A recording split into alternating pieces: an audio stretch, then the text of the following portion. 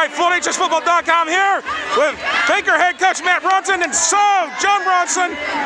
Baker's state champions for the first time since 1993 officially.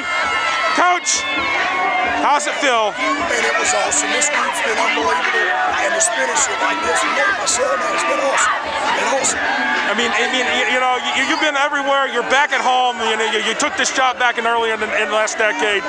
To come back home, I mean, the fact that this school has not won the state championship officially in 27 years, I mean, what's going through your mind after all this? Hey, it was an awesome run, but I tell you what, Baker's a special place. We've got kids that work extremely hard, compete at a high level, and I wouldn't trade these guys for anybody. And your son balled out tonight again. You know, he's been the star of for the team this season. What is it like for you to coach your son? And then I'm going to ask you, what is it like to play for your dad? Listen, you know, he's one of the hardest workers, toughest kids I've ever been around. He did a great job. I love this kid along with all these guys. But man, it was special to finish this way.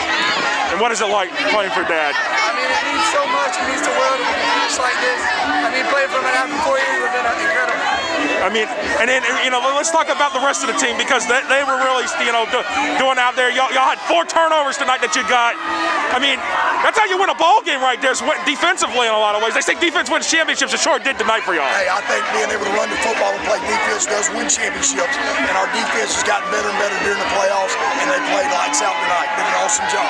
And I know this was not Hawthorne wasn't the opponent you were necessarily expecting. You were expecting the 3-time defending state champ Madison County. What was it like to play for Hawthorne, a team that has never been here before? Well, I thought we may have the experience advantage because we have been here. Some of these guys dressed out in 18, but still unbelievable finishing this way.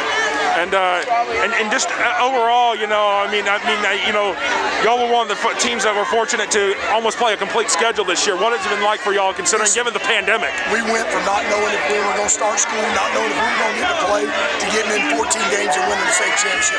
We are very blessed to be here and be able to do what we did this year.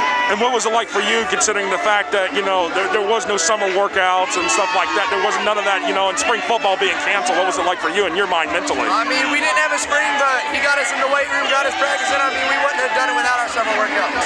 And what do you have to say for your teammates who have played around you, you know, the last 4 years? I mean, I've been around an incredible group of guys my whole high school career, and I mean, it's awesome to top it off with seniors like this.